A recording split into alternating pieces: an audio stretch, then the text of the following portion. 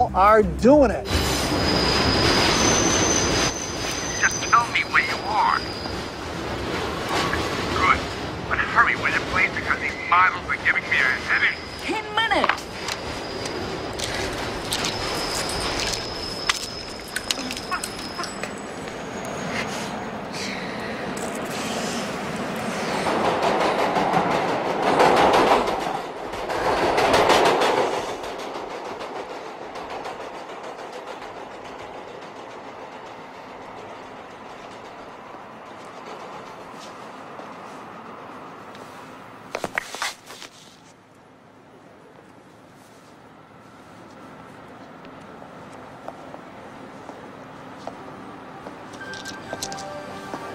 Exhibit comes to us from Japan and Mr. Masaru Emoto. Mr. Emoto became terribly interested in the molecular structure of water and what affects it. Now, water is the most receptive of the 4 elements. Mr. Emoto thought perhaps it would respond to non-physical events. So he set up a series of studies, applied mental stimuli, and photographed it with a dark field microscope.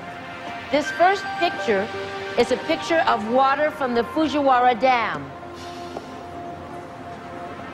And this picture is the same water after receiving a blessing from a Zen Buddhist monk. Now, in this next series of pictures, Mr. Emoto printed out words, taped them to bottles of distilled water, and left them out overnight. This first photograph is a picture of the pure distilled water, just the essence of itself. These subsequent photographs, as you can see, are each different. This is the chi of love. And we move along here to thank you. And you can see where he taped that to this bottle here. But if you read Japanese, you already knew that.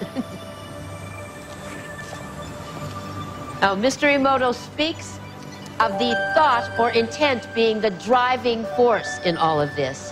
The science of how that actually affects the molecules is unknown, except to the water molecules, of course. And it's really fascinating when you keep in mind that 90% of our bodies are water.